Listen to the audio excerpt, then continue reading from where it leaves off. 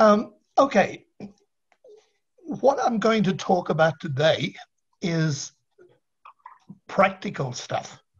You know, Claude gave you a lecture yesterday or the day before, talking about the mathematics of tires and whatever. What I'm going to talk to you about today is making your tires work, making your tires happy. The only connection that you've got between your Formula Student car and the ground is the four little black patches of rubber that sit down there. And it is hugely important that those patches be kept very happy. Okay, we'll start at the beginning. The first thing is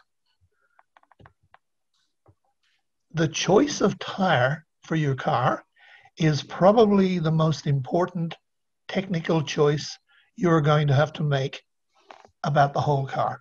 Technical choice, I said.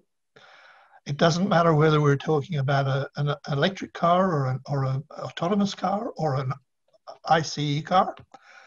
The only connection, as I said, the only way you can react the forces through the ground and make your car accelerate in either lateral or longitudinal directions is through the force that you generate at the ground.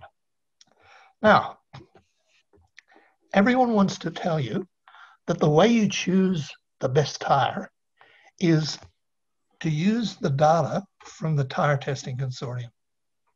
And I'm going to tell you, nah, don't do that. Let other people do that. Essentially, choose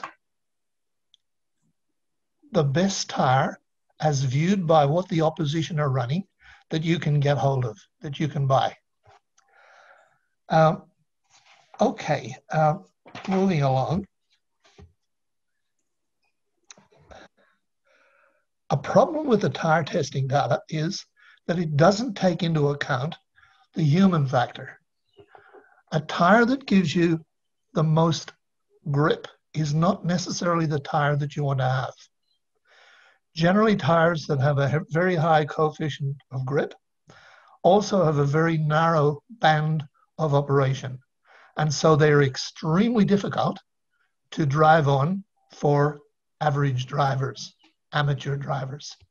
You know, we're not all like Lewis Hamilton or whatever and can make those narrow-banded Pirelli Formula One tires work. So a tire that scores well in grip and side load and so forth on the tire testing machine isn't necessarily the tire that you want on the track. And I'll go into that a little further.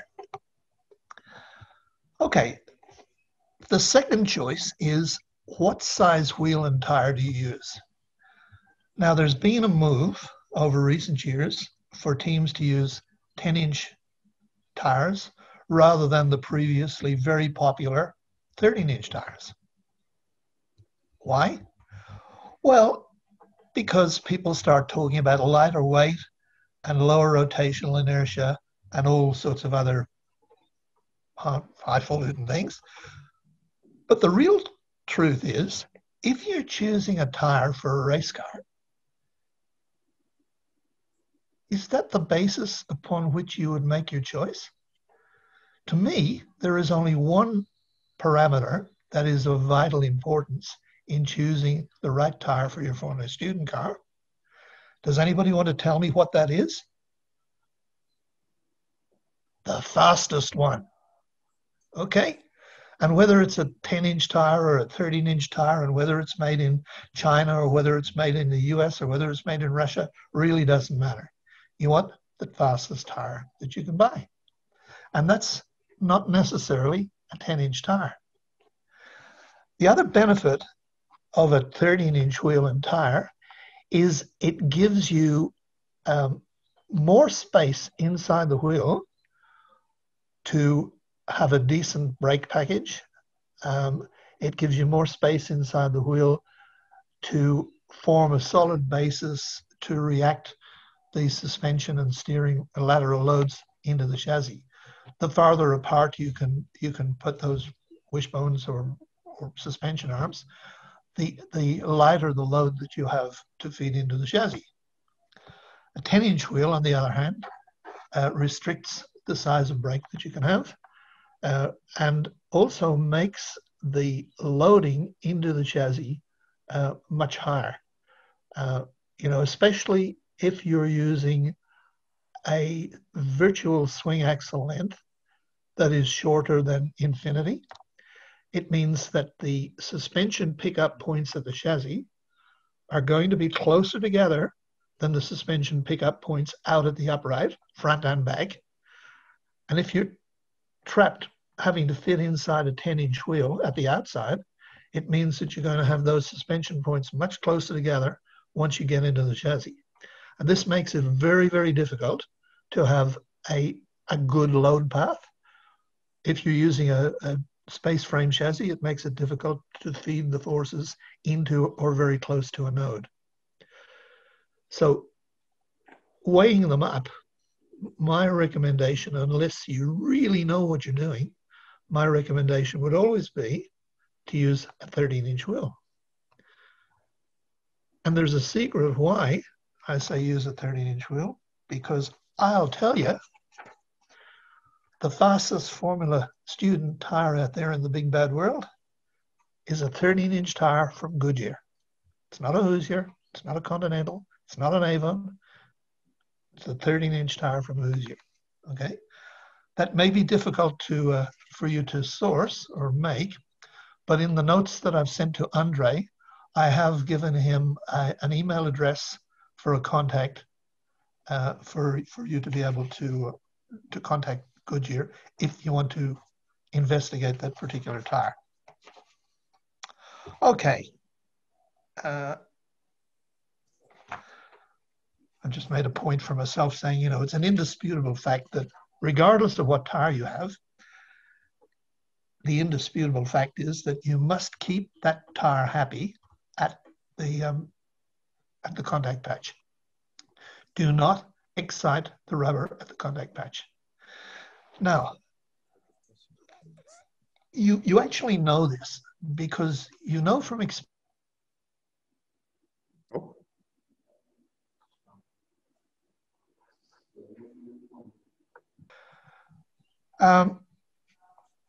Obviously, when we start talking about that, I've got a message here saying my internet connection is unstable, so all's well. Having said that, obviously to talk about tires, springs and shock absorbers, dampers is very important, and I'll do that in a while, but we'll skip over that right at the moment. Okay, the first thing that you've got to ensure is any vibration caused by the rotation of the wheels and tires is going to make the tire contact patch unhappy. So it is very important to balance the wheels. It's very important that the wheel and tire runs true. So therefore, it's very important to ensure that the wheel is spigoted onto the hub. Do not use the wheel studs or wheel bolts to center the wheel and the hub. You definitely need a machine spigot that the wheel fits onto to make sure that it's concentric with the hub. That's what it rotates about. It's also worthwhile saying to you that sometimes tires aren't very round. Serious racers often will mount the tire and then put the wheel and tire assembly into a tire balancing machine and check that the outer periphery of the tire runs true. If it doesn't, they have various ways and means of shaving them to make sure that they do run true. Again, as I said, balance is very important. The frequency of an out of balance wheel will start to resonate with the frequency of the springs, and then that starts to talk through the suspension and chassis arrangement, and the next thing you know, you're vibrating the contact patch at the ground and you lose grip. If you don't believe me, I'll give you a little practical experiment for you to try. If you take an ordinary pencil with an eraser on the end of it, and you stand it up on the desk in front of you, razor end down. You put your finger on the point and push down on it. Okay. Now I want you to lean that pencil over a little bit, you know, maybe 10 degrees or 15 degrees, and the rubber will hold it there. Okay, still pushing down. Now what I want you to do is to thump the desk, and that vibration will immediately make the rubber let go and the pencil will fall. The vibration has upset the contact patch and the grip goes away. So there's no trick or no secret about this. This is well known. Okay, it's also important that dynamically your rotating elements, the hub and the wheels and whatever, are actually stiff enough to do the job.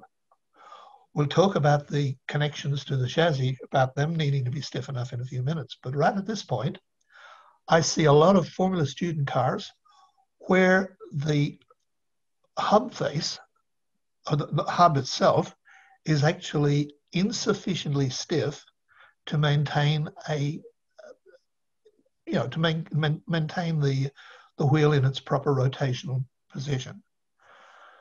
Working from the outside in, so we start off with the tire, you choose the right tire, mount it on a wheel, make sure the wheel is straight, make sure the wheel is round, make sure the wheel runs true, make sure the tire runs true, and make sure that it's bolted to a hub, which also runs true, even under dynamic loads. All right. Anybody have any questions at this stage? Because we've got lots of time to do this. Andre, anybody want to ask any questions? Go. I have one small question. Yeah. Do you plan to share your screen and show some slides maybe? Gee, I forgot about that. Okay. Okay, I give you Yeah. permission to do that, so you can start. Okay. Okie doke, where are we? Yeah, I've got my screen here. Let's see, where was I? Okay, I'll start there. Okay. Now, oops, now how do I share this darn screen?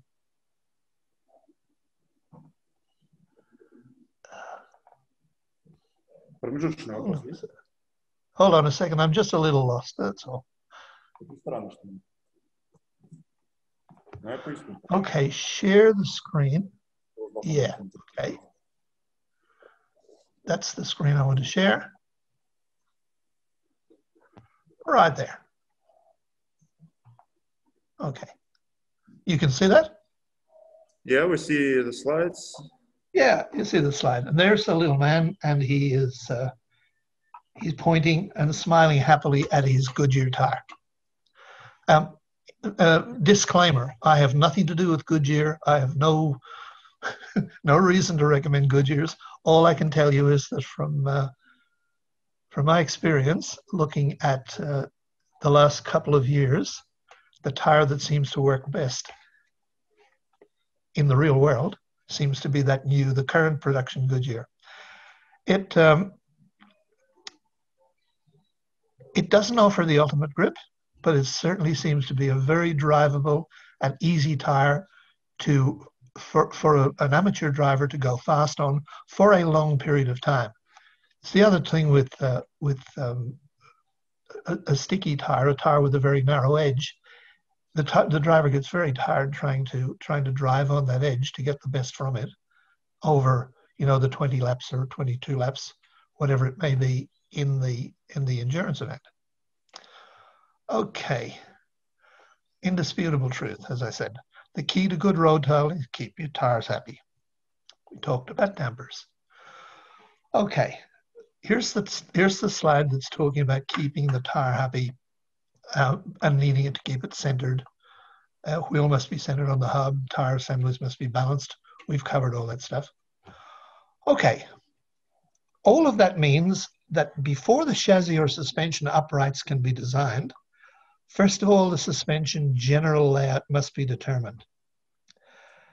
Now, if the team decide to use any proprietary product, like bought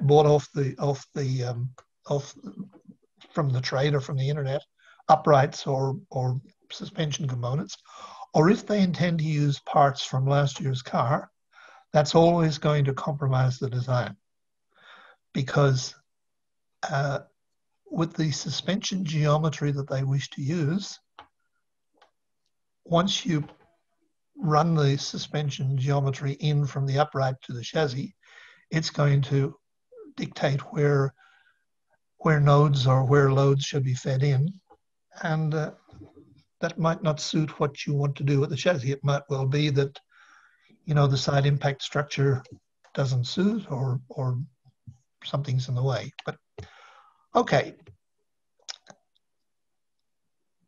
with suspension, it's important to understand the stiffness and the reduction in any unwanted moments.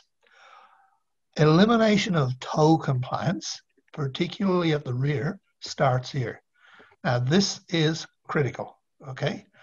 Elimination of rear toe compliance, that's the ability of the car to have compliant steer at the rear of the car, is more important than having it at the front. Why do I say that? Because at the front, you've got a correction device. It's called the driver. At the back, you don't. So probably, you know, Andre may well agree with me as a design judge, one of the biggest design failures that we see in Formula Student cars is a lack of rear toe compliance. You can actually grab the rear wheel and steer it by hand. Now, a car like that will never be fast. Okay? So we'll talk about how you address those things. Okay, the first thing you do is you actually have a scrub radius at the rear as well as at the front. If you reduce the scrub radius at the rear of the car to close to zero, you take away the moment that's going to generate rear wheel compliant steer. Not totally, but you take away a great deal of it. So you'll notice I've marked that CP as the center of pressure. Scrub radius is not measured from the center of the wheel, as you see in so many lectures or talks or whatever. You actually measure scrub radius from the center of pressure. And invariably, with the type of car that we're talking about, they run negative camber, and so the center of pressure is always going to be inboard of the center line of the wheel. As a rough rule of thumb, I always suggest make the center of pressure at this stage about 1/3 of the way out from the inside edge of the tire. Okay. We haven't done anything about suspension yet. We've just found a point in space that we want to use. Okay, make sure I don't forget anything. Okay, this means, okay, that the bottom pickup point on your rear upright is probably going to have to be inside the wheel. All of a sudden, the importance of having space inside the wheel makes you realize that maybe a 13-inch wheel is not such a bad idea. If you have the upright inboard of the wheel, you're always going to have a rear steer moment caused by a rear scrub radius. Not a good idea. Okay.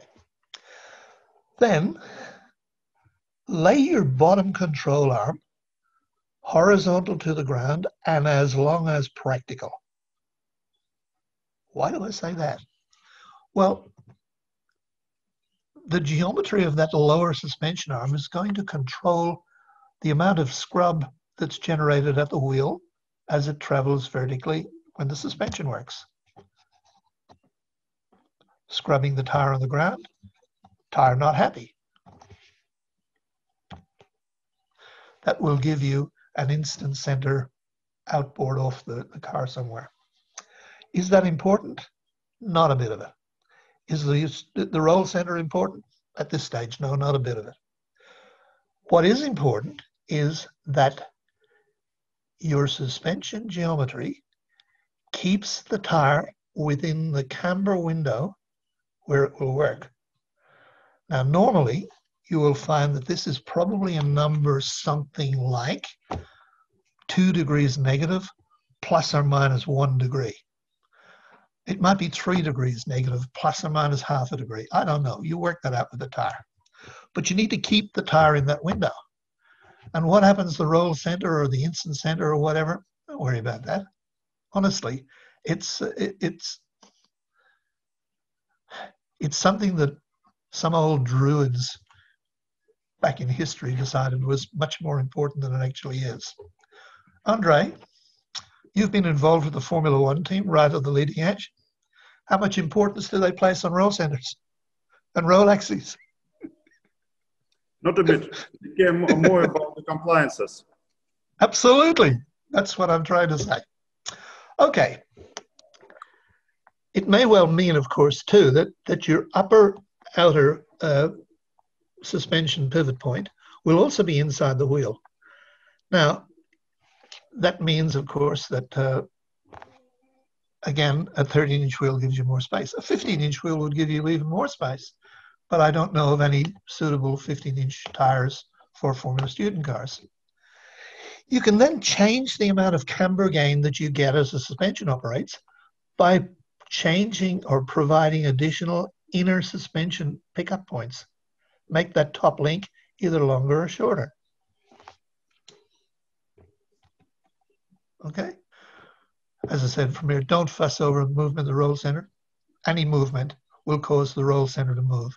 The roll center and the roll axis will move even when the driver sits in the car or when he moves the steering wheel 5 degrees. Okay. You need to locate the parallel links or the Z-arm or the toe control link as far apart as possible on that rear upright to give you compliance steer, a lack of compliance steers, compliance control. If you do it at the bottom, it's sometimes a little difficult to get a good wide toe base out at the link because the wheel's getting in the way. Generally, the uprights are longer at the bottom than they are at the top because you want to bring the suspension links into the bottom of the chassis so that you're close to a node. It may be better to actually mount it the other way up. However, when it's at the bottom, it gives you a better load path for push rods or direct acting suspension into the chassis at the top.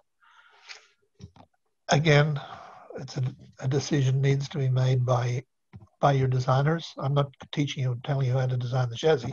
I'm just talking about how to keep the tires happy. Okay, that's how the real people do it. That's an early model Dallara Indy car. And you can see there they have a top wishbone, a wide upright, and the toe link, which is as far away from the outer upper suspension pivot as possible, in order to keep that as stiff as possible to reduce compliance. That's the rear of the car, of course, because we can see the drive shaft here. Can you see that arrow on? Can you see my pointer on the screen? Yes. You can see my pointer? Yes, yes, we see it. Okay. Okay, I wasn't aware whether that would show or not. Okay. Now, accommodating drive shaft geometry.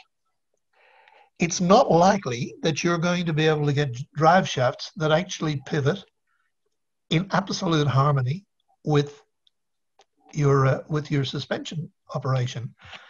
So unless that's addressed, you will end up with a binding mechanism which will fight against the suspension operating, stiffen the suspension up, and the tires don't like that.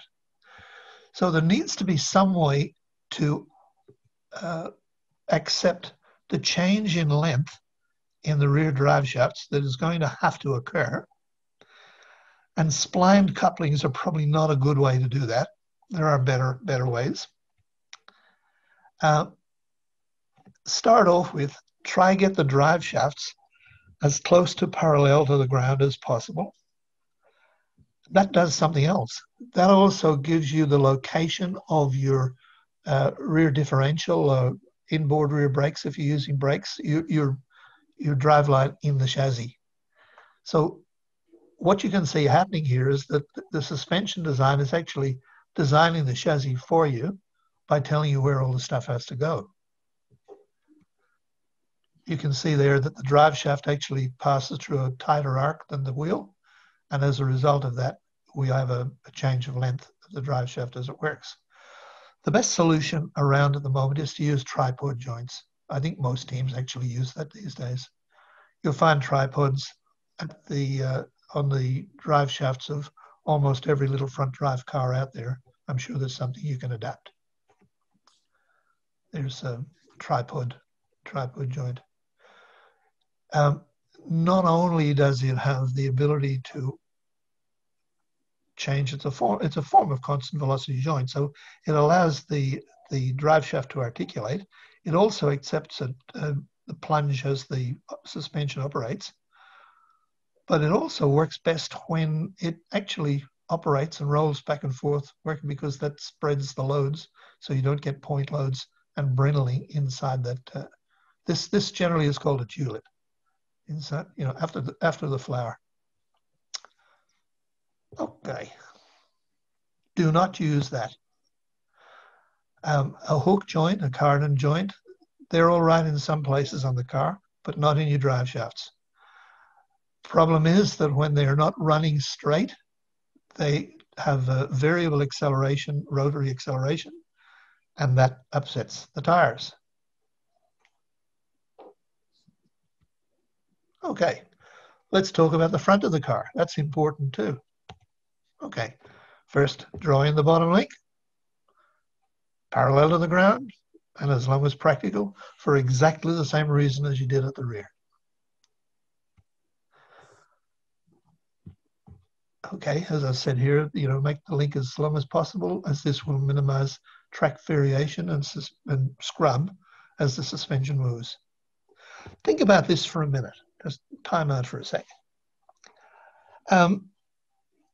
If you turn a car into a corner at the maximum amount of lateral grip that you can generate,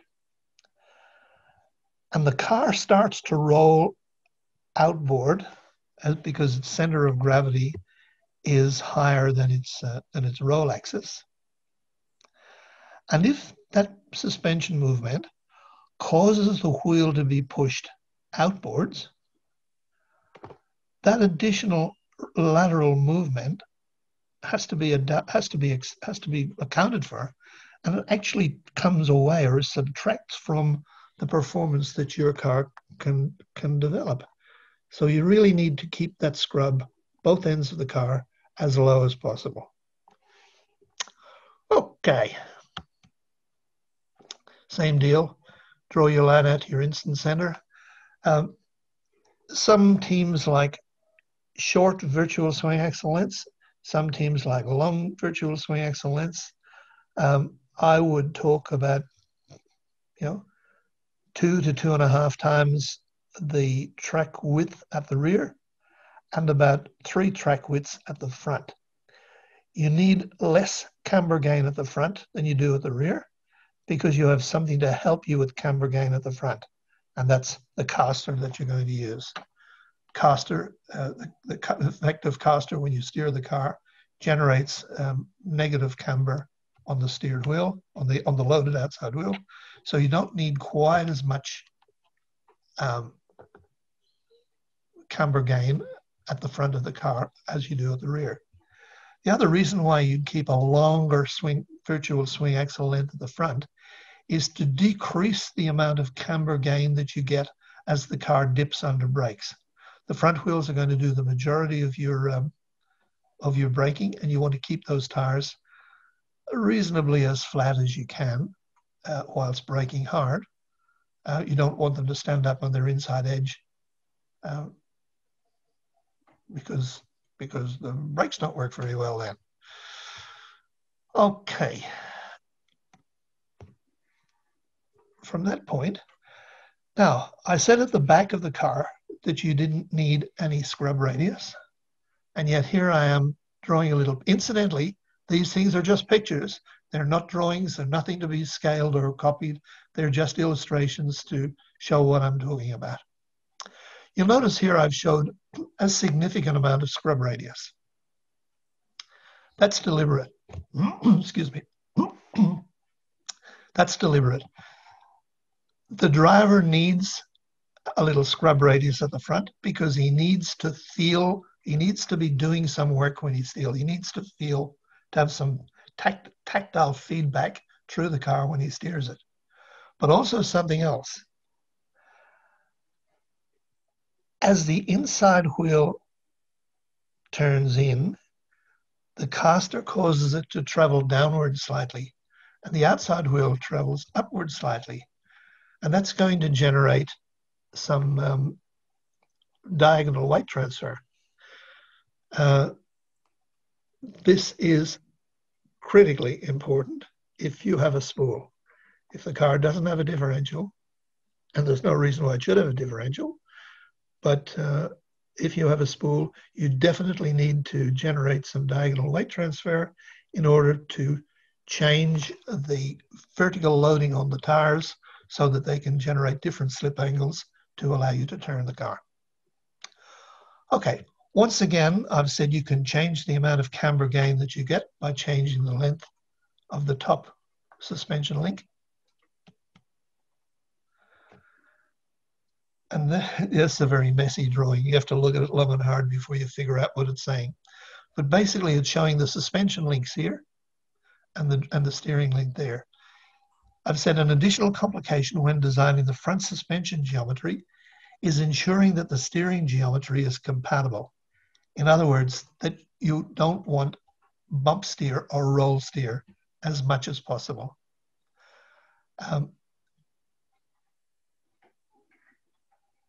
Bump steer is where the wheel steers as the wheel goes over a bump, either in bump or in droop. The wheel may toe in or toe out, depending on the geometry that you've got. Roll steer is when the car rolls, that the wheels may well steer, even though the driver's not putting in any steering input at all. It's something we don't want, it's something you don't like, and it's something that's almost impossible to avoid completely. However, you need as little as possible. There are some discussions about if you must have bump steer or roll steer, is it better to have a little bit of toe in or a little bit of toe out? I'm not going to talk about that today. I'm just going to tell you that you should aim for as little as possible.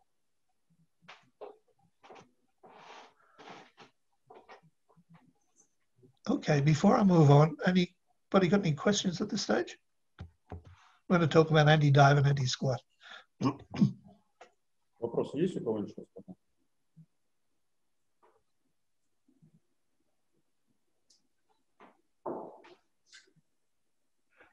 Seems like no questions so far.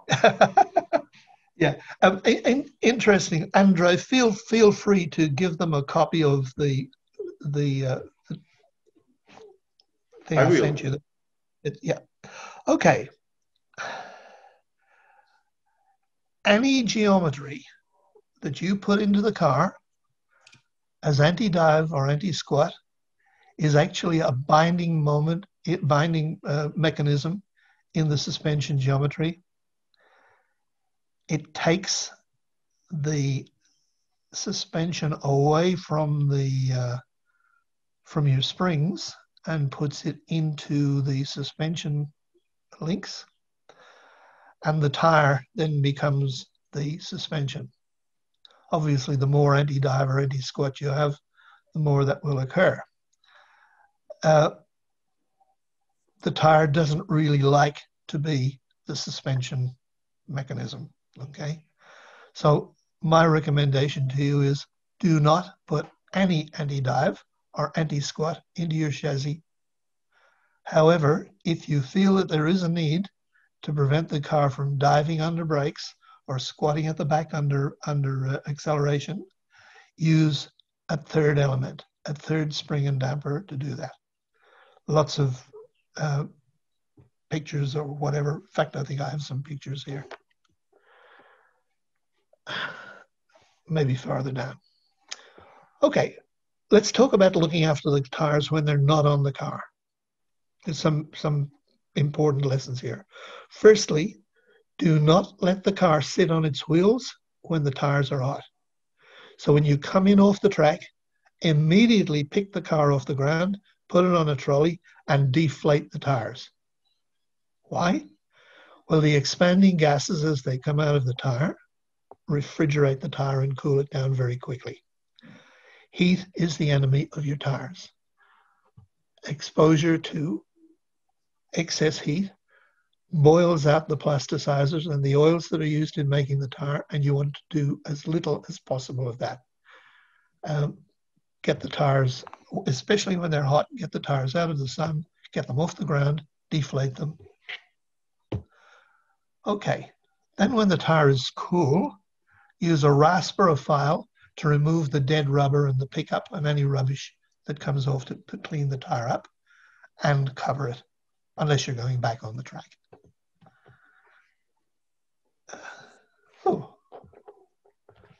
I said,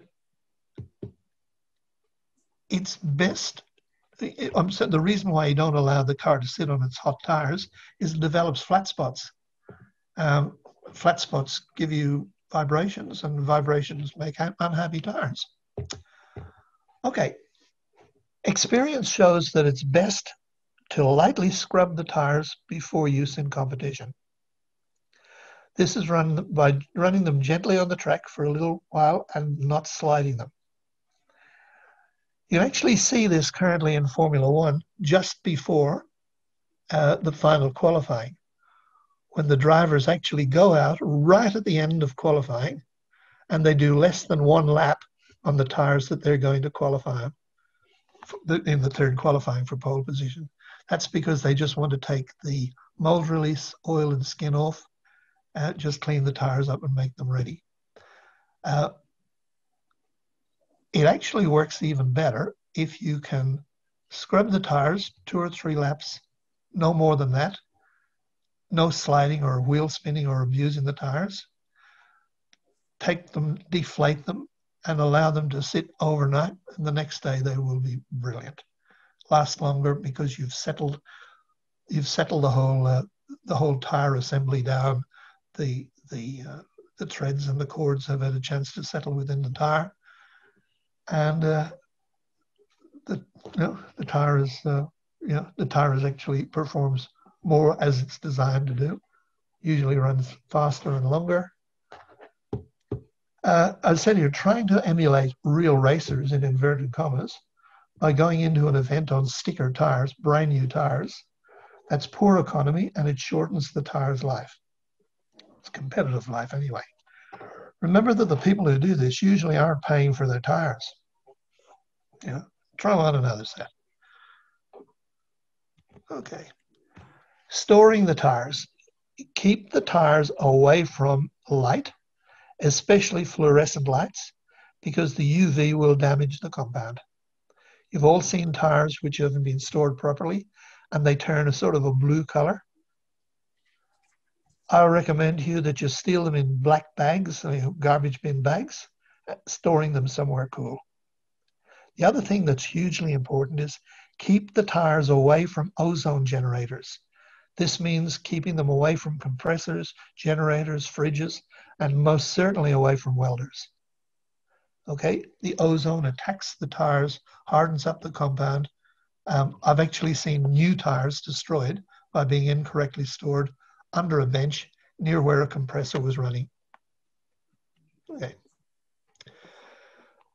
Looking after the tires.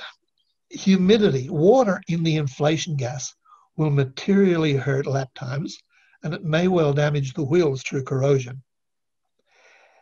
Air from a compressor can be very, very wet unless it has been depressurized and drained regularly. And in my experience, that just doesn't happen.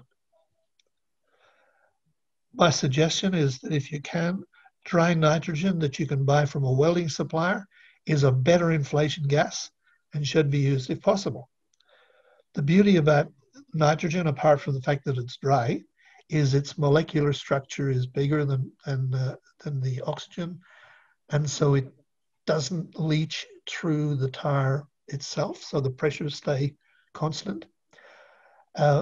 Generally, the thing that causes big pressure increases in the tire when you're out on the track, running on the track, is firstly, any moisture in there condenses into steam and that raises the pressure.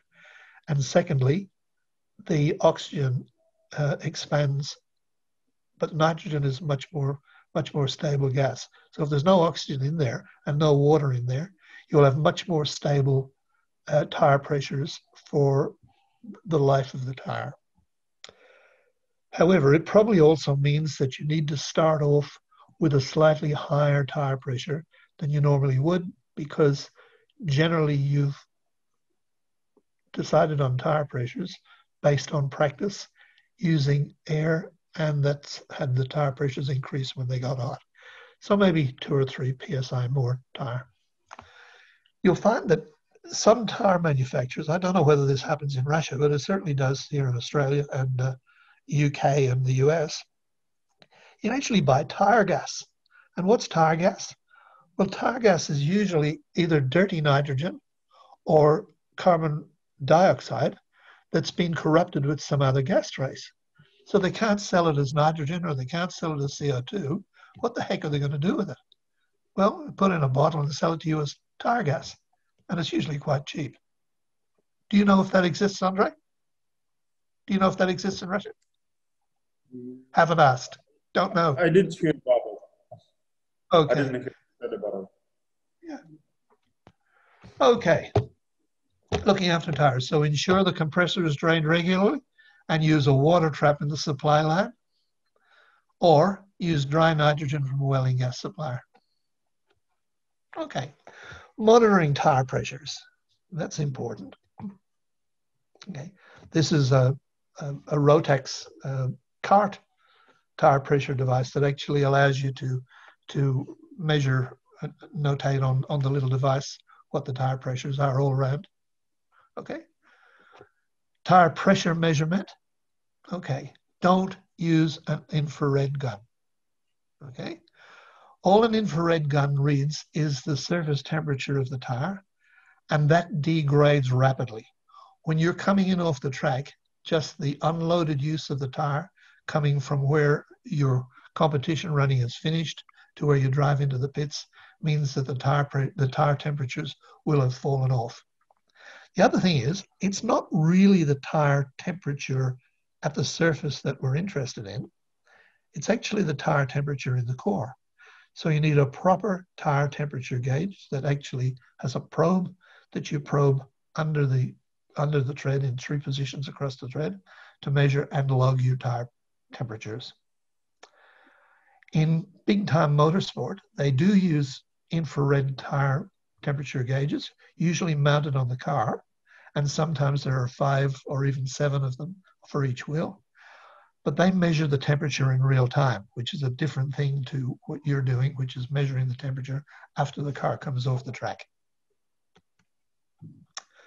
Log the tire temperatures, okay? You can buy or make null pads to record your tire temperatures and pressures. The temperature should be slightly higher on the inner edge, decreasing slightly at the center and outside edge. You know, you will definitely don't want the tire pressures higher at the outside edge. If the tire pressures are higher at the outside edge, you haven't got enough negative camber. You need to crank another ½ degree or degree of camber into the car and try again.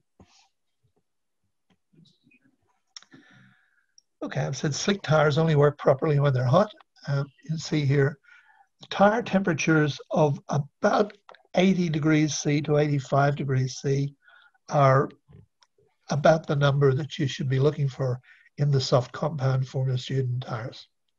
It used to be for many years that the old rule of thumb was that the tires should reach the boiling point of water. It's 100 degrees Celsius, but this is a bit high for Formula Student tires, which are much softer. If you start to run Formula Student tires up at those temperatures, they literally fall to pieces very quickly. Yep. Tire temperature probe points, proper probe points on the outer edge, middle, and the inner edge. When you're checking the tire temperature, insert the probe at an angle and to a depth of about 1 millimeter into the tread, and take care that you don't puncture the tire. Yeah. So as I said, by probing at the points, you can determine overinflation, the middle reading too high, under inflation, the edge readings are too high. Or, as I said earlier, if the outer edge is hotter than the inner edge, you don't have enough negative camber, so you need to dial in some negative camber. Never, ever, ever allow a situation where either through geometry or compliance, your outside loaded tires ever go into positive camber. In fact, I'd say never even let them get vertical. Always keep some negative camber on those tires to more. Now, 5 degrees of negative camber is sometimes not too much. Okay, looking at the tires, we'll look at some tire stuff. This cupping wear, up here where the arrow is, you can see that the tire wear is cupped and it's also abraded. It's caused by too much negative camber. Oh, what happened there? Okay, it's not an effect of the incorrect toe setting. Otherwise, the running between the corners would erase the waves. I'm talking here about the waves. So if it were something other than camber, like an incorrect toe setting, too much toe out, in other words, that would be erased. The waves would be erased by the running between corners. This tire, incidentally, has reached the end of its competitive life. It will never recover. You can't bring it back. So it's only used for practice or whatever. You could demount it, take it off the rim and turn it over. If the tire is not directional, you'd actually turn it around and use it as a practice tire. But as far as a competitive tire is concerned, that tire is actually finished. Its life has gone. Okay. Camber wear. Okay. This tire was set with excessive negative camber, or the suspension kinematics result in excessive camber gain. Note the outside edge is almost untouched, but the inside edge is cupped and worn. Again, you can see the cupping and the scrubbing like the other tire. This tire is also dead and buried, gone. Again, as I said, you could roll it over, mount it the other way on the rim to use as a practice tire or a driver training tire.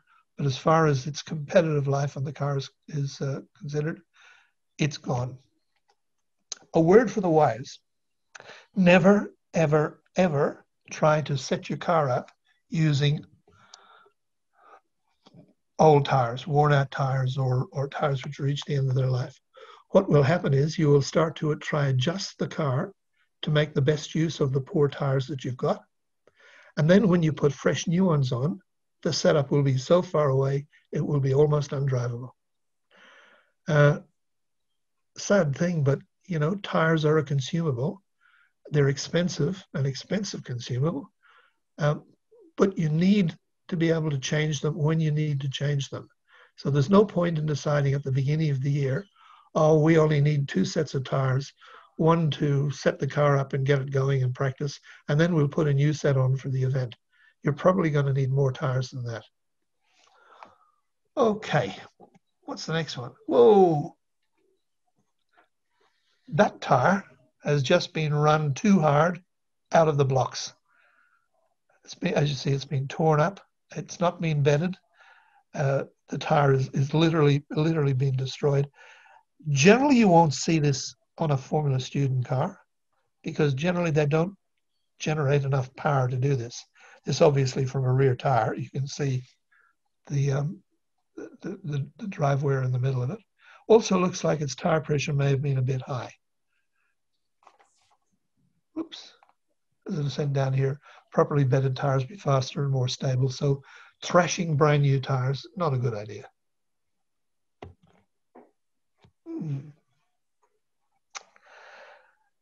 Graining, which is what we've got here, is what occurs when the slick tire is overloaded in shear, especially before the tire is fully warmed up.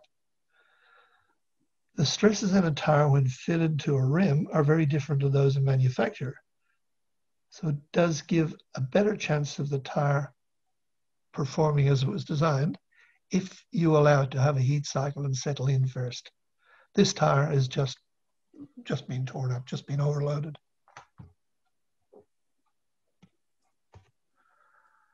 Okay, we have here a tire which is I've said is close to the limit of being abused. Some grainy is obvious here, but this will probably clean up. This tire has had a very aggressive heat cycle, and despite plenty of thread left, significant levels of competitors will have lost. Now, this tire actually came off a car. The tires were fitted new for the autocross event. So obviously they were driven as hard as the drivers could drive them in the autocross event, and left them in that state to run in the endurance event. I couldn't tell you because I can't remember if they ran into tire issues late in the endurance event, but I wouldn't have been surprised if they did. If the level of competitiveness of the tire, the grip had gone away towards the end of the endurance. What's the answer? Well, I guess the answer would have been to put new tires on for the endurance event, but okay. Didn't we have that before? Yeah, okay. This front tire exhibits a symptom from an understeering car. You can see that the tire is actually grained up on the inside edge. The driver is basically sliding on the inside edge of the tire with too much lock on. The additional lock has actually given him on that outside front tire. That's outside front tire. This one has given him more excessive camber, and so the tire has been sitting up on this inside edge and literally sliding on it. So the car with far excessive understeer has generated this type of wear on the inside. You can see the outside of the tire is actually in good shape. The inside of the tire is not good. Again, a tire that's probably reached most of the end of its usefulness. I'd be turning that one over. That would probably come back. Okay, this shows a tire that's been overheated after very little use. The cause here is a thread that's too soft for the conditions. And I've said, yes, it is possible to choose tires that are too soft. This tire was actually an uncut wet weather tire. The wet weather tires are very, very soft compound tires. And this one was supplied on wet. And then run in an event where the temperature was very hot. Like the temperature was, maybe close to 40 degrees Celsius. And the track temperature would have been 60 degrees Celsius or more. The result is you can see the tire is almost melting. To drive on that tire when it feels, I've done this, and I can tell you it's not funny. When you drive on a tire like this, it feels greasy. It almost feels like the track is wet. Whoops. Yeah, almost feels like the track is wet, and you grease. The grip has just gone away, almost as if the oils are coming out of the tire and lubricating the grip between you and the ground. And of course, that's not fast. So yes, it is possible tires that are too soft.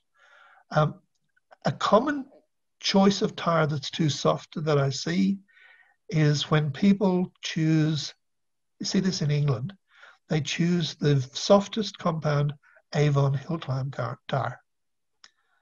Now in England, the weather is usually cold and not really a problem. But if you have a hot meeting, it certainly can be a problem. What's the next one? Okay, this tire is overheated and blistered. You can see that it's actually bubbled up. And what happens is the tire being overheated causes the compounds in the tire to gas up, and that blows little blisters on the tire, and then they get worn off or shredded away. And so you end up with these chunks missing out of the thread. Again, a compound too soft for the condition, car being driven too hard on new tires. You've seen a few of those, have you, Andre? Andre, have you seen a few of these on Formula One qualifying tires? Sometimes, Formula One yeah, blistered. Okay, This one here is an interesting one. This shows the importance of obeying the rotational arrows. If there are marks on the tire telling you which way the tire has to rotate, make sure you pay attention to that, because this relates to how the tread compound has been laid on the tire to start. Some tires, the tread compound has been laid on in a long strip which just winds its way across the tire. But in others, it's just a big slab that goes around the tire. And if you run them the wrong way, you start to open up the splice. And this, of course, can eventually lead to a tire failure. You actually throw the tread off. So pay attention to the arrows. If it's got a directional arrow, sometimes it'll say, you know, the directional arrow will be different for front and back. It will say this way to the front, this way forward at the front, and this way forward at the back, because obviously it's acceleration torque at the back of the car and braking torque at the front of the car that will start to open up the splice. Okay. So that tire been run at the upper limit of its temperature gauge. You can see it's been melting. It will clean up if you clean off all the rubbish, but a lot of the plasticizers have been boiled out. This tire will get hard in long-term storage. The plasticizers have boiled out. Its competitive life is finished. One thing that comes to mind then is, oh, well, if the plasticizers burn out and the tires get hard, can't you just paint some stuff on them and make them soft again? Well, you can, but it's not a good idea. This is using a wet weather tire in dry conditions. A team which came to the Australian event with only one set of tires. Somehow or other, they thought it must rain a bit in Australia, and they brought wet weather tires. We had a scorching hot event, and that's after just one run. You can see the tire literally melting off, the rubber's melting off the tire. Yeah, they thought they'd have an advantage using their wet weather tires in the autocross event. They were wrong. Okay, if you're going to move the car around on hot tires, the rubber will pick up debris, can't perform properly, so you should have tire covers. Either wrap them up with plastic like this, or get some proper tire covers. I'm sure there's somebody's mum will make them for you. Yeah, so rolling the car around, make sure the tires are covered. It's all too easy to just run over a self-tapping screw that some team have dropped or whatever, go out on the track, and next thing you've got a puncture. Okay, that's what they should look like. Doesn't that look good? That's a nicely, tread wear is even across the tread, just a small band of graining. This is the result of the negative camber needed to make the tire work best. Okay, now talking about storage, I talked about tires being stored incorrectly and being damaged by ozone. Well, here's an example. These tires were put away without being cleaned up, without being wrapped, and they were stored near a compressor. And you can see what's happened. It's also easy to see which tire was nearer the compressor. You can see the blue color. Those tires, unfortunately, are ruined. Again, practice tires. Okay. Now, I mentioned tire softening fluids. Don't do it, okay? They may improve performance for a very short period of time, but afterwards the performance is worse. What happens? You paint tires. This is endemic in karting. Karters love this stuff. But after about 4 laps, the tires are worse than they were before. And at the end of a session, the tires just end up being as hard as wood, because the solvents actually carry away the plasticizers, and the tires are ruined. Even worse, every tire manufacturer will tell you, do not use tire softeners, do not use chemicals on the tire. There's a reason why they do this, and that's why. Here we have some tires which were used. These are actually off a production car, but that doesn't matter what tire they're off. These tires were rolled in a bath of tire softener, raced, and you can see that what's happened is that the bond between the tread and the the carcass of the tire, the belt of the tire, has actually failed and the tread has been thrown off. These are both rear tires, by the way. Okay, the last thing in the world you need is a tire failure. Tire failures lead to accidents, and accidents leave people hurt. Okay, time to talk about, I said I'd talk about dampers a little later. We talked about tires. Before we leave tires, anybody got any questions about tires before I leave? Andre? Вопросы есть? Все понятно? Да я потом буду вопрос задавать.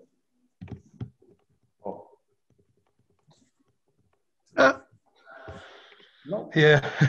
Tell him not to be shy. It's only Pat. I'm not going to yell at him. Okay.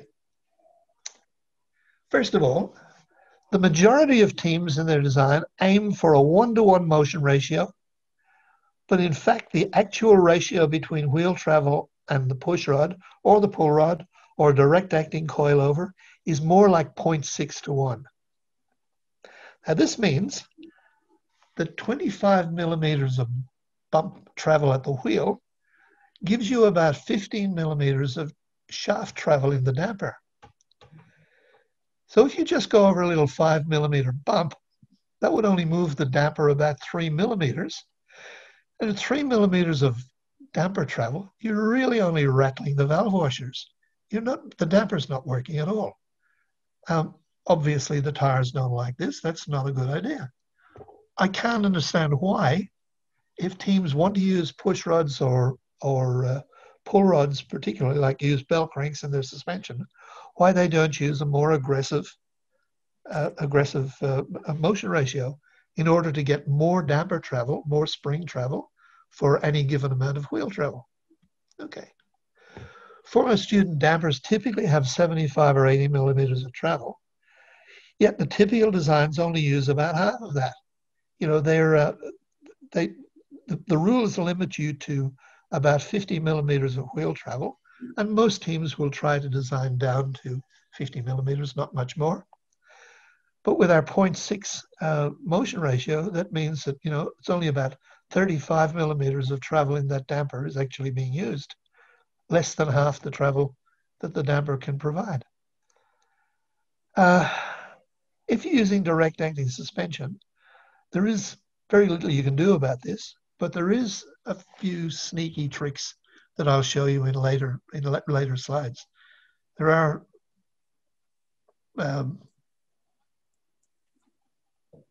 cars built with suspension designs with direct acting suspension that actually utilize more damper travel. Why would you want to use more damper travel? Well, in simple terms, the cheaper the shock absorber, the cheaper the damper is, the less effective it's going to be in short amounts of travel. Very expensive dampers like Öhlins and Penske's and whatever, they may work very well in very small increments of travel. But with most teams using, well, if they don't have the budget to buy Öhlins or Cane Creek or Penske or whatever dampers,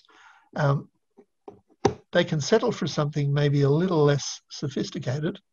And by increasing the damper travel, they can actually make cheap shock absorbers, cheap dampers, actually work like expensive dampers.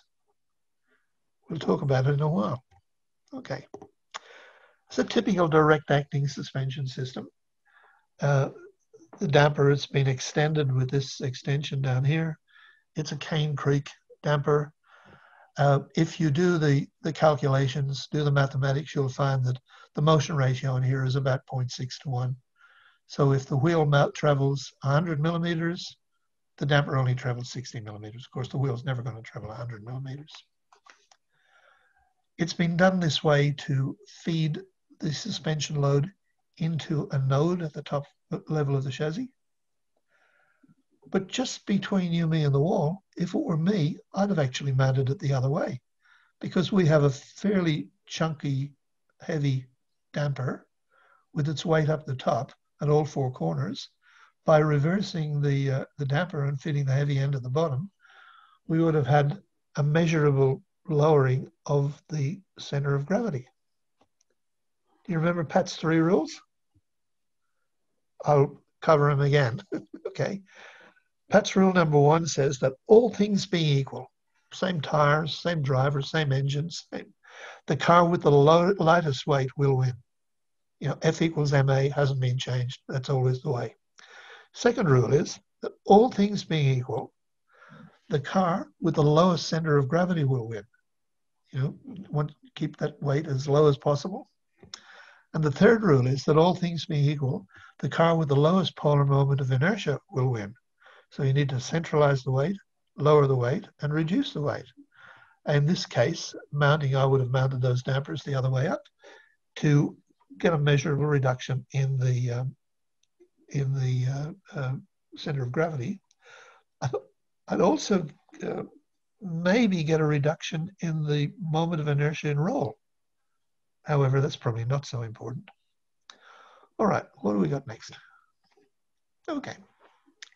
In the 60s and 70s, when direct acting suspension was the state of the art, all cars were made like that, the dampers were relatively crude devices. They had about the same technology inside as the strut that holds the tailgate on your car open. The popular damper at the time were K.I.S.S, the Dutch damper company, and they were adjustable in both bump and droop together, like in bump and rebound together. But you had to take them off the car, strip them down, and then you adjusted them by compressing the damper rod all the way to the bottom, where the end of the damper engaged an adjuster, and then you could click them in or out. What most people did was they would push the damper rod down, click all the way to the stop in one direction, count the number of clicks back in the other direction until they reached the stop, and then put the damper rod back halfway, assemble it, put it on the car, and forget about it. We didn't have the sophisticated data measuring equipment that we have today, but that's basically what we did. And that's where we learned about these things. Okay. Now, motocross. In the 1970s, the motocross riders discovered the advantages of long travel suspension. And they found that when they lowered the dampers down, they got much more wheel travel. Like so, motocross bikes went from perhaps rear wheel travel of perhaps 100 millimeters to maybe 250 millimeters. But the problem they have, of course, is that the motion ratio, all of a sudden, although they had a lot of wheel travel, their dampers weren't traveling very far. So they were actually running into the same issue that I was just talking about with our 0.6 motion ratio in cars. So a lot of money in motocross racing, especially for the Japanese bike manufacturers. They all want to win. So they started to develop suspension geometry or linkages to increase the travel in the damper. Talking another issue, I'll go back. Another issue with this type of suspension, and also with your 0.6 to 1 motion ratio in your car, is that the suspension rate becomes digressive. So if 1 inch of travel takes 100 kilograms, the second inch of travel won't take 200 kilograms, it'll take maybe 180 or something like that. So it's not progressive, it's not aggressive, it's digressive, it falls away. That meant bottoming out from big bumps. It meant a thing that we called in motocross the flying W. What the flying W was when you came off a big bump, the rear suspension bottomed, rebounded, the driver was pitched off the bike, and his legs made a big W as he went over the handlebars before he bit the dirt. Yeah, flying W's. I did a few. Okay. Let's keep going. Yeah, so suspension designers wanted to design a linkage system to improve the motion ratio. They understood. Now, it also forced the development of some pretty tricky new dampers, and this is where Öhlins came from. Öhlins was actually a Swedish company who made the best motocross dampers back in the 70s. The company was eventually bought by Yamaha and still maintained the Öhlins brand. and they, you know, they were very expensive, but they were the best dampers that money could buy in the day, and that probably holds true till now. Now, all of the bike manufacturers came up with a mechanical solution to increase the spring travel, damper travel in their rear suspension, but the best was Suzuki's full floater system. This system actually compressed the damper from both ends, so it effectively doubled the damper travel and resulted in much more effective travel. Okay, here's how the system worked. You have like the swing, this is the pivot at the chassis, here's the swing axle, so the rear wheel is out here somewhere. Then you have push rods into this belt crank rocker arrangement, which compress the spring. But you'll notice that the bottom end of the shock absorber is also mounted to the damper, to the swing axle. So as the swing arm compresses, comes up, it compresses the damper from this end, and the belt crank compresses the damper from that end. It was the best in the world, and Suzuki attempted to patent it. And when they tried to patent it, they discovered somebody already owned the patent. And so they were forced to drop it and come up with another system. And it cost them a lot of money because, of course, they sold thousands and thousands of bikes with that suspension system. And it became, I had friends who worked for Suzuki at the time, and they began to refer to it not as full floater, but semi-sinker.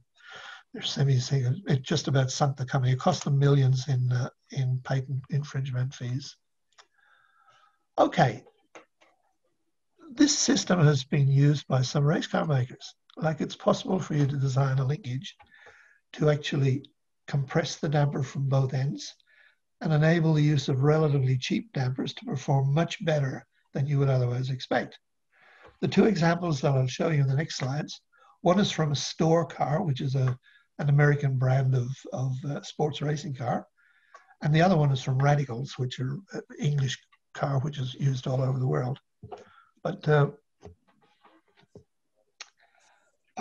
show you those pictures in a sec. The students don't do a good job of either implementing or justifying the bell cranks in their suspension. Often the justification we're given is because race car. And if a team say that to me as a judge, that pisses me off.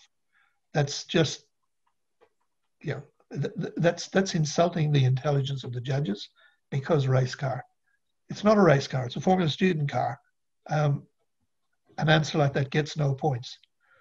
If you had that issue, Andre, have you been told because race car? Sometimes, yes. Yeah, and what do you think of that? Not happy. Okay, the bell cranks. Yeah, bell cranks give the designer the opportunity to increase the spring and damper travel relative to wheel travel, but so few take advantage of it, as you can see here. In this case, you can see that the travel, like this dimension and this dimension, are almost the same. So the belt, there's almost no multiplication.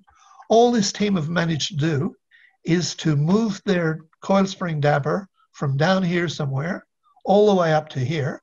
So they've raised the center of gravity. The damper travel is basically the same as if it was mounted directly on this angle here.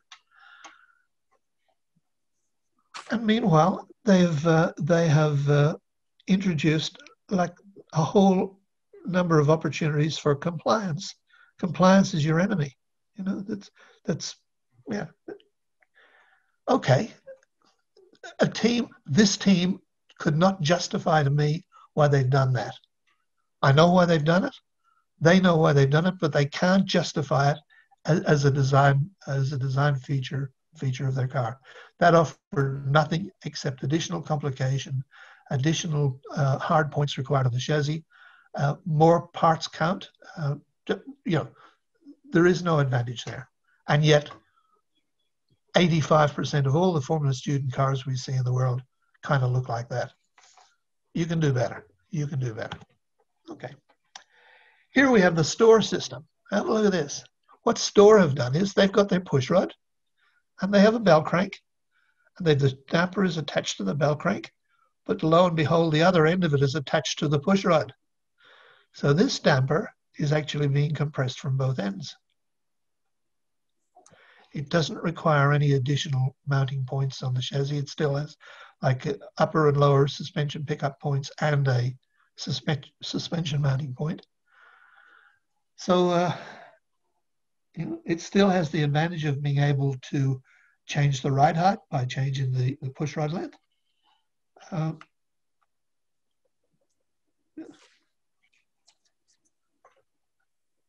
Worth looking at. As I said, Andre can give you the copies of this. Okay, let's see what Radical do. Okay, what Radical have done is it's a bit more difficult to see, but here's Radical's bell crank here. So they have a push rod from their lower suspension component, lower suspension arm. This is the push rod here, and it pushes on the bottom end of that bell crank. And the bell crank then pushes on the coil spring damper unit, which is attached to the wishbone. So, oops, it's another. Once again, we have the damper being compressed from both ends. So you have additional damper travel. You can use softer springs. A lot of benefits for doing that. There are more ways to do it. Okay, this is another example of the Radical. It's a better picture, actually. You can see that the bottom end of the damper is attached to the bottom wishbone here. Then there's a push rod, which operates the bell crank, and the bell crank compresses the damper from the top end.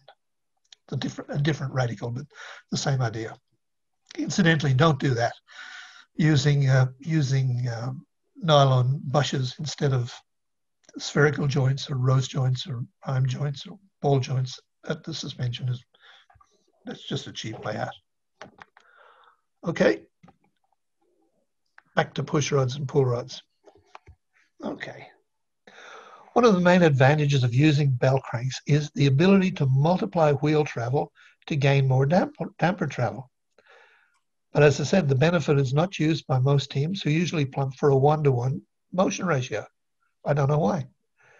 Compressing the boat spring from both ends increases the spring and in particular the damper travel for any given wheel movement. This enhances the damper travel. Okay, now the next slide shows a space frame race car. This one's a Pikes Peak hill climb car. It's got a sophisticated 3-element suspension system. In other words, it's got no anti-dive or anti-squat in the car. It uses an additional coil spring damper at each end, one which is used to prevent dive in brakes, and one which is used to prevent squat at the back under acceleration.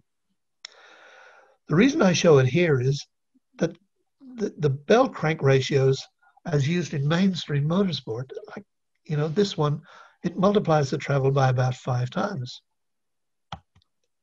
Okay, you can see here. Here's the geometry of it. So the one leg of the triangle is here. The other leg of the triangle is here. You can see this dimension is much farther than this. Okay, so a little bit of wheel travel results in a lot of damper travel. I'll explain, if you like, the third element, which is this one here.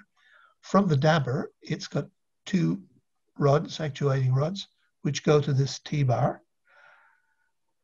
When the car, this is the front of the car, so if the car goes to dive under brakes, both push rods, suspension push rods, push up, compress the dampers.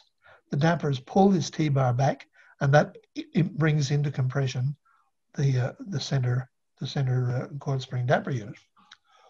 When the car rolls in a corner, one push rod comes up and the other one goes down. So what happens is that the one push rod pulls, or one actuation rod pulls, the other one pushes, and that actually pivots this T. It does not compress this damper, but what it does do is it twists this torsion bar. So this torsion bar down here is in fact the anti-roll bar that's used in this car. So wrapped up in this nice little package, we have bell cranks that offer a realistic motion ratio. We have a 3-spring arrangement at the front of the car, and quite a tidy, this is called a T-bar, anti-roll system. Okay, that's the back of the same car. Okay, in this case, exactly the same geometry. We have the bell cranks. So you've got, here's the geometry of the bell crank. You've got this lever acting on that lever. So it compresses the rear dampers much more. Again, we have the actuation rods back to a T-bar, anti-roll bar, and the third element, which in this case is compressed to stop the car from squatting at the back. Now, something I don't like about this car is, look up here. Remember I talked earlier about needing a nice wide toe base to prevent toe compliance at the rear of the car? That's not enough. This car will have rear wheel compliant steer. A better answer for this would have been to make top A arms. Oh, hang on, sorry. Make top A arms that actually picked up back here. This arm could have been almost straight out from the chassis. Could have picked up back out here, and that arm could have been from the chassis, not from the A arm, but straight out, to make this toe base as wide as possible, like we saw in the Dallara Indy car that I showed you a picture of a little later. Okay, that's a West is another American sports car. Once again, having a look at the bell crank geometry, you can see that, you know, one lever arm is that length, the other lever arm is this length. Again, it has a third element. Here's the T-bar, anti-roll bar is here. In this case, it's got a long push rod down to a set of Belleville washers. So they're not using a coil spring damper here. They're just using a set of Belleville washers as a spring. But again, this car is motorcycle powered, so you can see it's got chain drive. It's very like a Formula Student car. Okay, 85 slides, enough for this presentation. What I've tried to show you is that there are lots of aspects of keeping your tire happy. Happy tires make for a fast car, one that's easy to set up and easy to drive. This is very important. Don't think that you can build a car that you need Lewis Hamilton to drive, because, sorry, there are no Lewis Hamiltons in your team. You know, you need a car which is friendly, has good feedback, has an edge of between grip and slip in the tires that's reasonably wide, so that it talks to the driver. The driver can feel when he's approaching the edge. It's not going to break away suddenly and cause him to spin, you know, when he's trying to turn with the brakes on or something. And at that point, it's time to shoot some bull. In other words, I'm here to answer questions. Any questions? Ребят, любые вопросы по подвеске, по всему, чему касательно шасси автомобиля. Ноутбук только. Pat, hello. Hello there. My question, is it possible to adequately adjust the weight distribution of the car by changing the suspension stiffness using floor scales under the wheels? No, it's not. It's possible to redistribute the weight, but you're not going to change the weight under the car front to rear. If you want to change the weight balance front to rear, it's probably going to need to have, you know, the wheelbase change. Probably the usual way that you would do that would be with alternative suspension components that moved either the front wheels forward or the rear wheels back, or vice versa. However, of course, it is possible and desirable to put the car on scales and to adjust the wheel weights to give, so that they are equal across the car. But one little trick that I'll tell you, and something that nobody ever tells you, is that a lot of teams go to a great deal of trouble to make sure that their car is set up symmetrically. In other words, the same weights across the rear axles and across the front axles, the same cambers across the rear axles and across the front axles. But in fact, there's nothing symmetrical about what you're doing. If you think about, if you turn a lap of the endurance event, you're always going to turn 360 degrees more in one direction than in the other direction.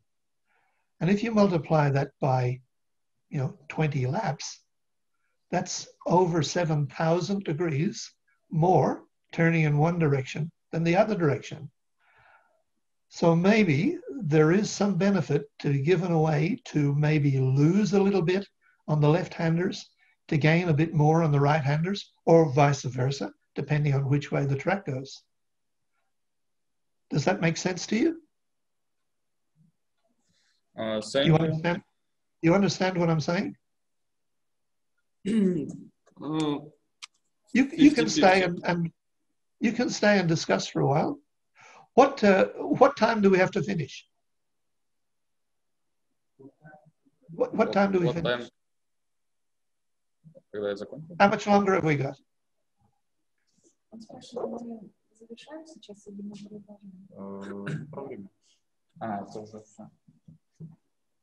Okay, so but we have 15 minutes more.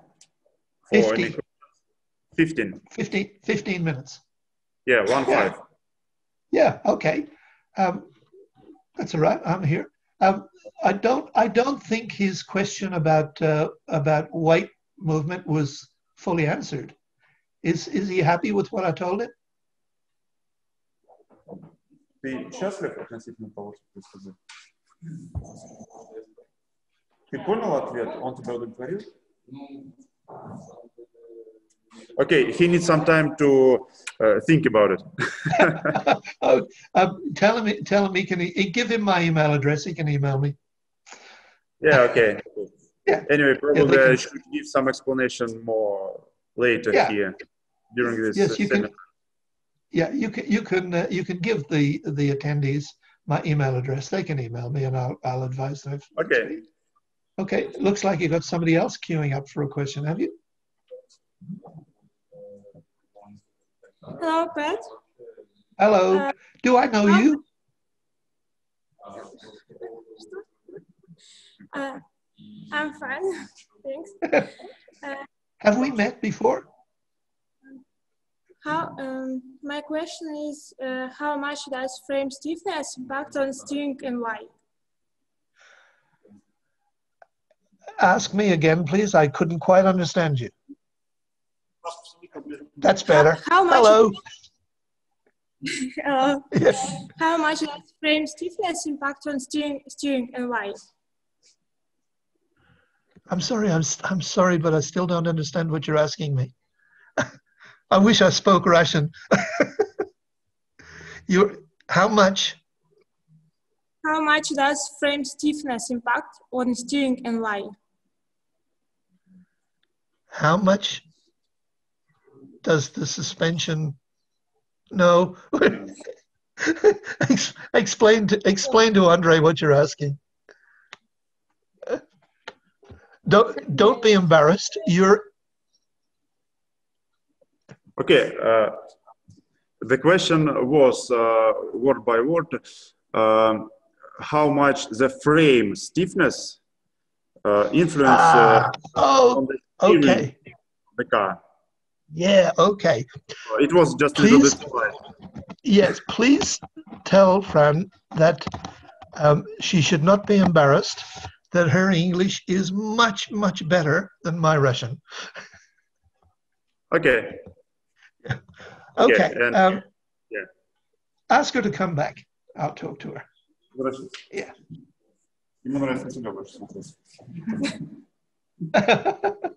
Okay. Now I understand.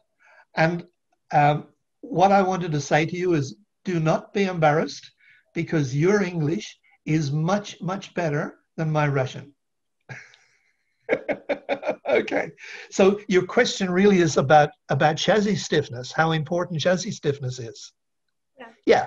Okay. Look, chassis stiffness is relatively important, but maybe not as important as you might think. There is a rule of thumb that says the chassis stiffness, like the torsional stiffness of your chassis, should be 1 order of magnitude greater than the roll stiffness. Now, obviously that means that if you're running a very stiff suspension, the chassis needs to be very stiff. That's why Formula One cars, which have almost no suspension, have torsional stiffness almost indescribably stiff. You'll find, tell me about your car. What sort of car are you building? Is it a space frame car, a monocoque car? What's your car? Frame. Space frame car. Space frame car, yeah. Okay, if about anything better than about 2,000 Newton meters per degree would be satisfactory with your space frame car. Remember, your suspension is not going to be really stiff. A car with a really stiff suspension won't keep its tires happy, and it will be difficult to drive, especially as most Formula Student tracks are rough. But if you can get 2,000 as a good number, or maybe better, you might get 3,000. It becomes what's called a law of diminishing returns. That as you add stiffness, you're probably going to add weight, and as you add weight, you're gaining no real advantage. Just F equals ma. So, as I said, a number. Don't get too concerned with making the car excessively stiff. Obviously, there are 2 sorts of stiffness you should worry about. One is the total torsional stiffness and bending stiffness of your chassis, but the other is the points stiffness. Now, by that I mean a lack of compliance at single areas within the chassis, like where the driver's seat fits, or where the steering wheel is attached, or where the springs attached to the chassis. So you want to reduce compliance in those places. That's why we always suggest that you try get those loads fed into the nodes where it's possible.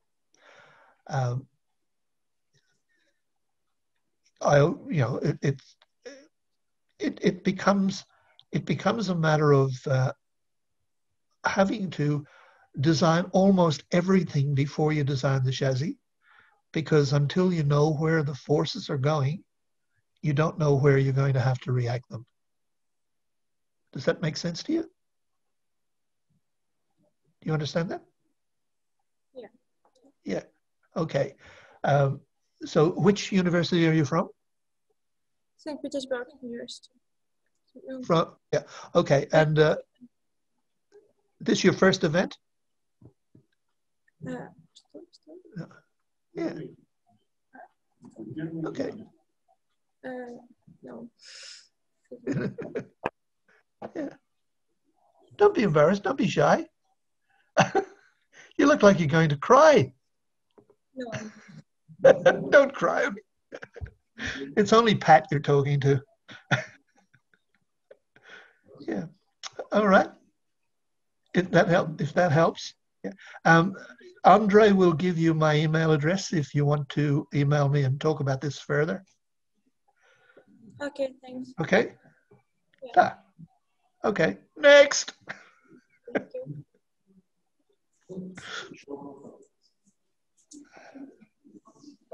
Еще вопросы?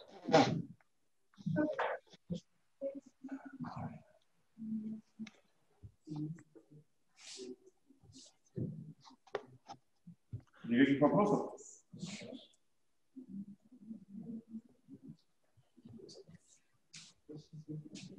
Есть какие-то вопросы? Как нас назвал на английском? Camber. Hello, Pat. Hello, how are you, Alex? Do you remember me? Of course I do. Somewhere, sometime, I saw you. I can remember, maybe Togliatti.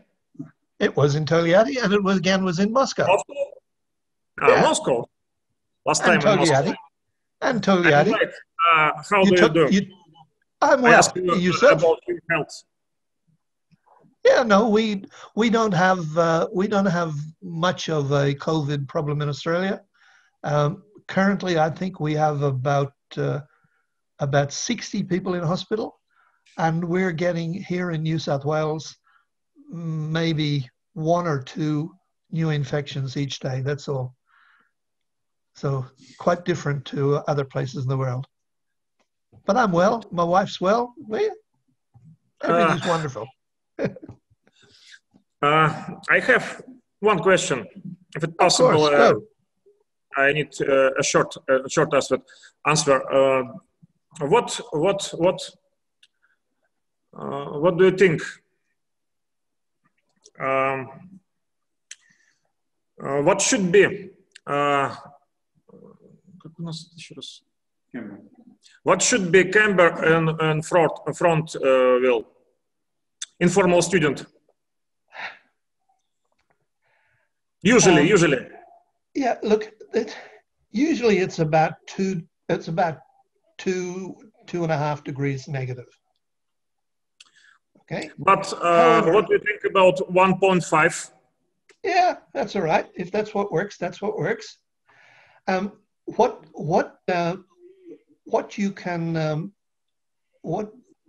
why when I talked in the talk about measuring the temperatures across the tire, that's when we'll tell you is the best camber setting for your particular car on your particular tire. What tire are you using? Hoosier. Okay, so Hoosier is a... 30 инч. У него какие у нас получается? У него радиальный, нет? Диагональный, да. Yeah. So the Hoosier tire is a cross-ply tire, like a bias belted tire, and they require less camber than a radial ply tire. So 1.5 degrees might be a good number. My recommendation usually is to teams to start at about the 2 degree mark and go back or forth from there. Maybe a little less at the back, 1.5 degrees at the back, maybe 2 to 2.5 degrees at the front. But you know, it's something that Yes, thank you. Pardon? Ребята, у кого есть еще вопросы? Yeah. Вы чуть смелее, чуть погромче, чуть понаглее, почти как я. Потому что он не все слышит, если вы понимаете. Есть вопрос, нет? Что скажете? Thank you, Pat. No trouble.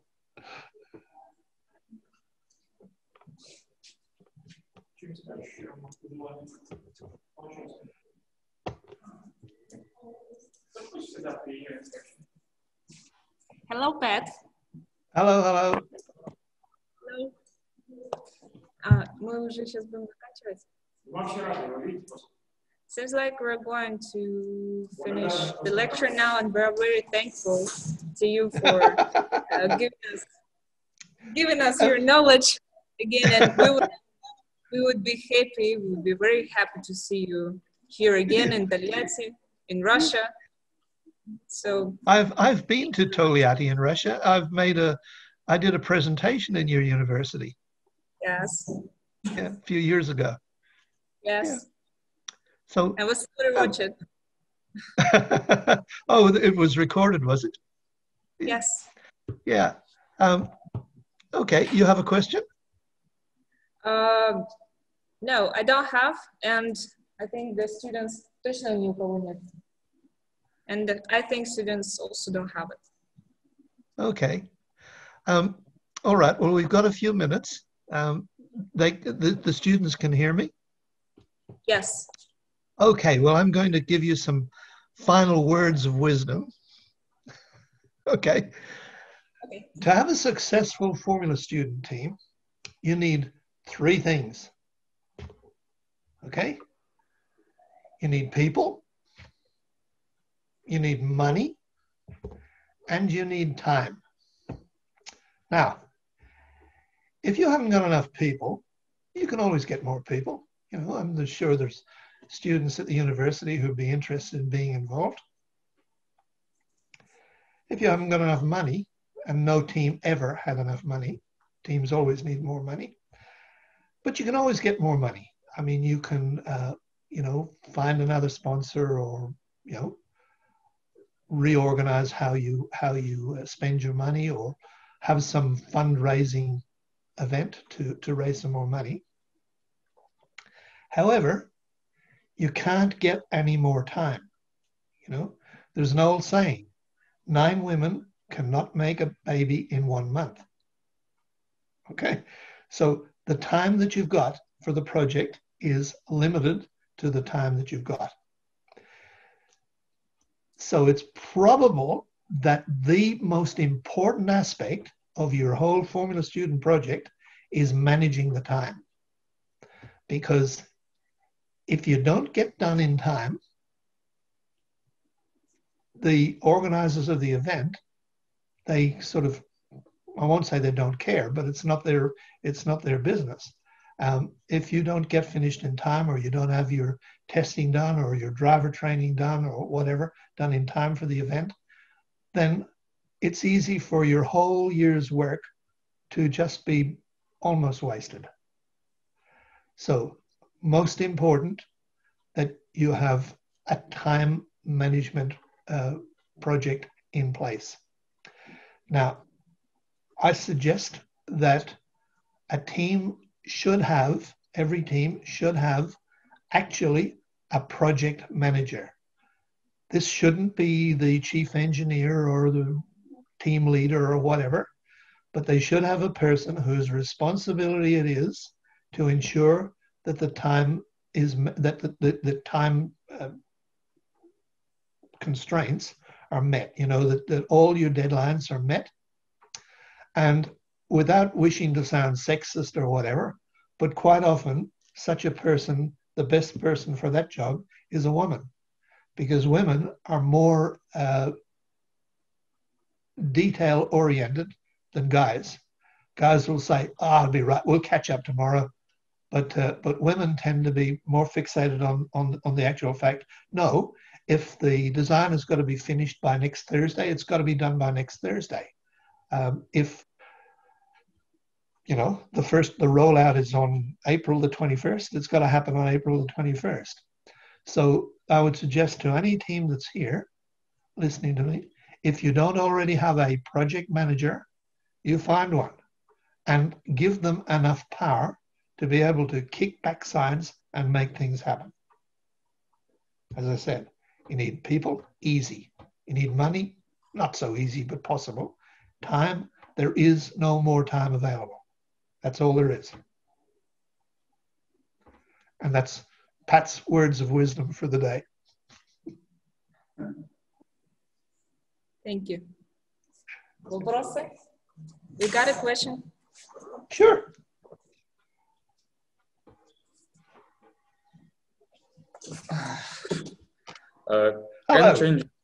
Hello.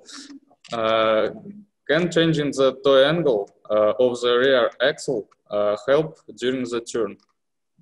Yep.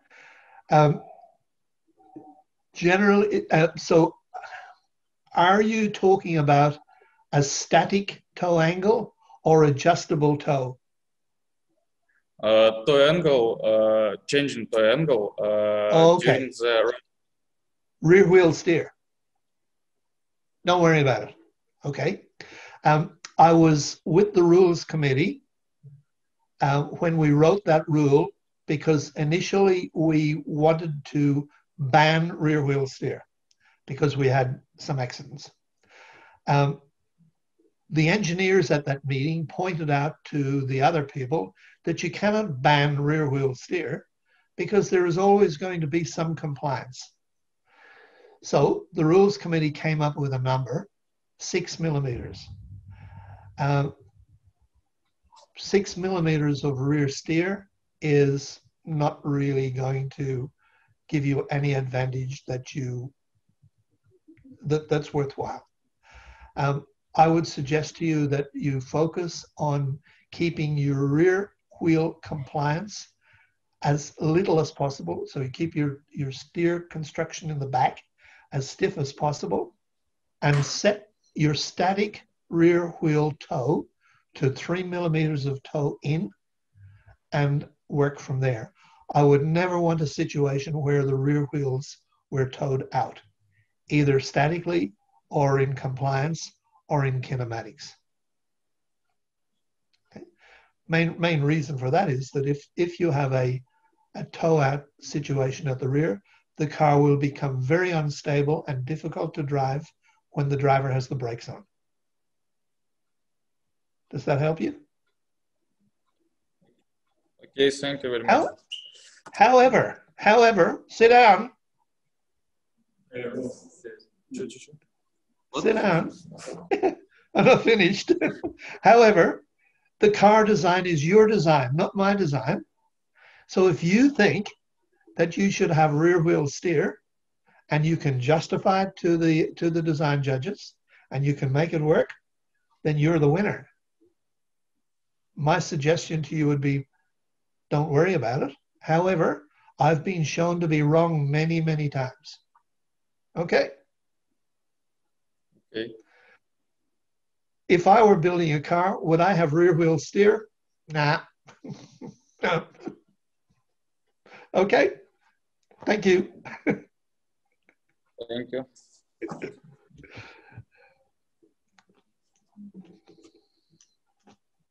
The next question. Hello. I should be charging money for this.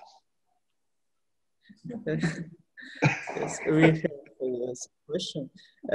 Yeah. What is the way to select the spring stiffness? How do you think you'd choose the spring stiffness? Yeah. How do you think you'd work it out? Obviously, you have to do all the mathematics and calculate your motion ratios. You need to know your the weight of your suspended mass, and you know how much. You know, it's a complicated mathematical problem that you've got to work out, but there is no answer that can give you straight, because it all depends on the motion ratio, the weight of your car, the weight of your unsprung mass, and what suspension frequencies that you're looking for. There's no, it's one of those questions to which there is no easy answer. Sorry, but I can't really tell you any more than that. And some more question. What frame torsional stiffness is one we want to have? Yes or no? Okay, well, I just answered that for the other lady earlier, but tell me about, you're building a, tell me about your chassis, space frame or a monocoque, or what are you doing? Space frame. Space frame. Okay, look, the rule of thumb is that the chassis torsional stiffness should be 1 order of magnitude greater than the roll stiffness. What does that mean? Well, without you knowing what your spring rates are going to be, what your roll stiffness is going to be, whether you're going to have anti-roll bars or not, who knows? But to give you a number, about 2,000 Newton meters per degree would be a good number to aim for. Okay, there's probably no need for you with a Formula Student car to be any stiffer than that. However, the stiffer the better. The way to determine whether you have sufficient stiffness or not is that if you make a change to, say, the chassis suspension stiffness, like spring stiffness, or the anti-roll stiffness, you make a change. If the driver can't feel it, the chassis is not stiff enough. If the driver can feel it, then the chassis is adequately stiff for what you're doing. But about 2,000 Newton meters per degree will work for you, I promise. Okay? Okay, thank you. Another question? No, that's all. Oh, okay.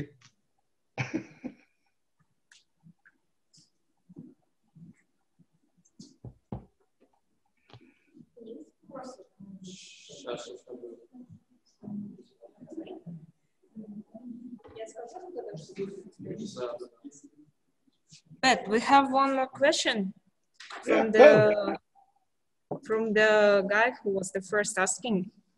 look, you know, I am not going anywhere. I'm not going anywhere. I'm just sitting here at home. So there's no need to wind it up. If there are students who still want to ask questions, I'll stay here as long as you want. Okay, thank you.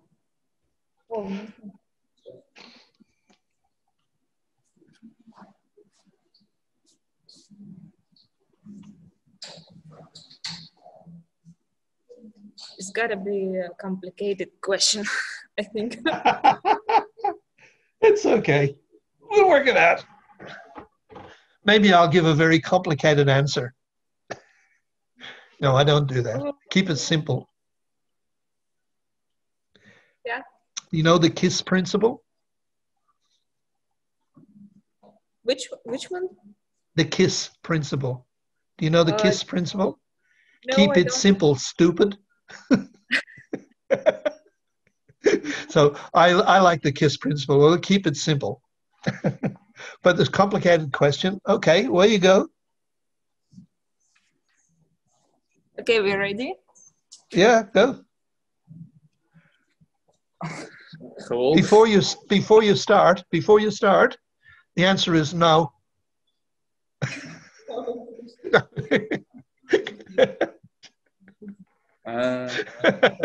No, go ahead. I'm just being silly. What should be anti-squat for more grip on the rear axle, and how it will affect during the turn?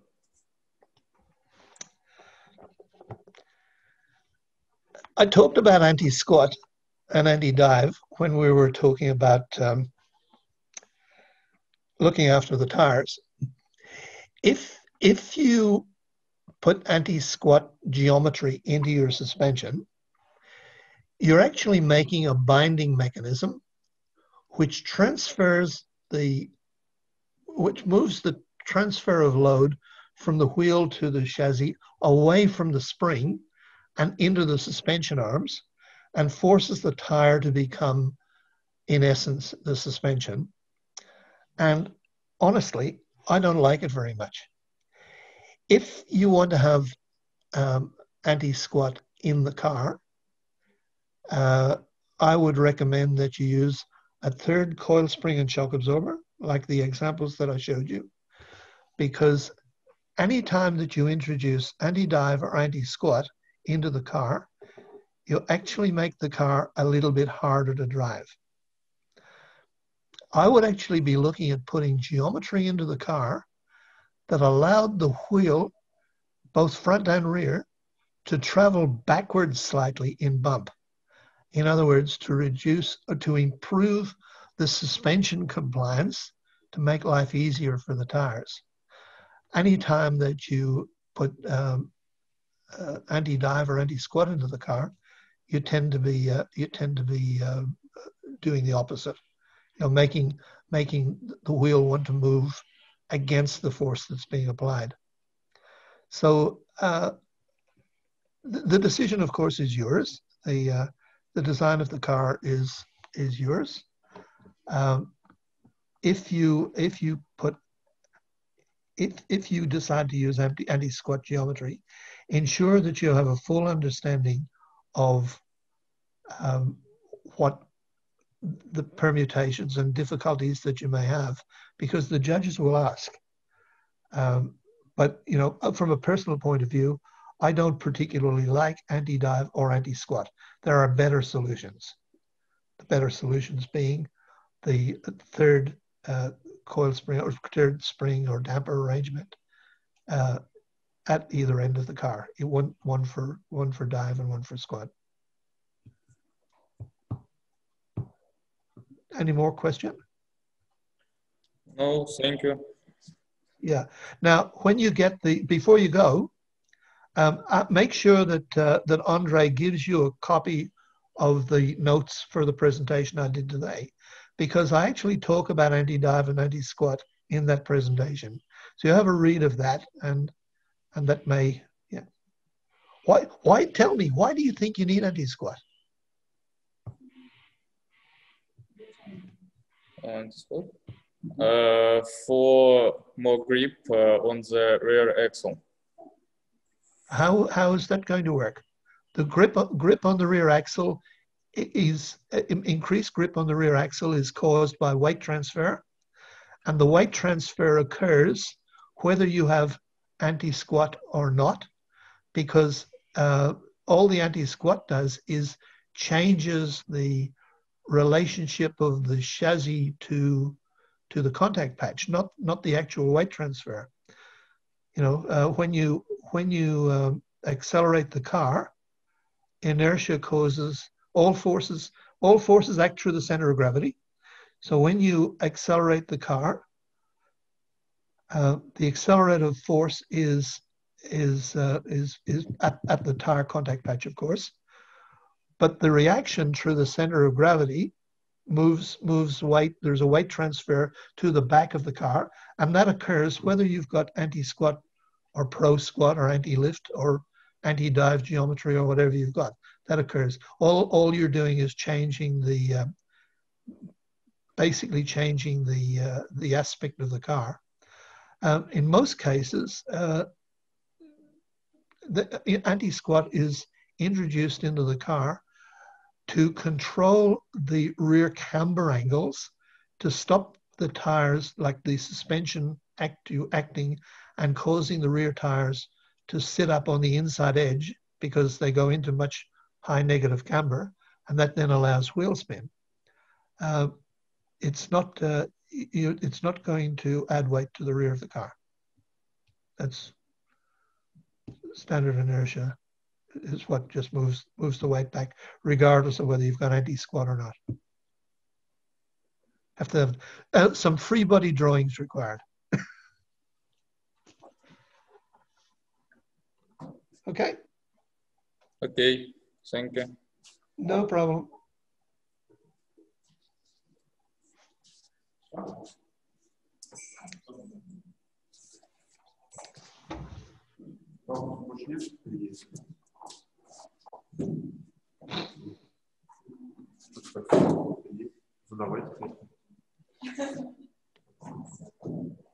Okay, seems like that's it.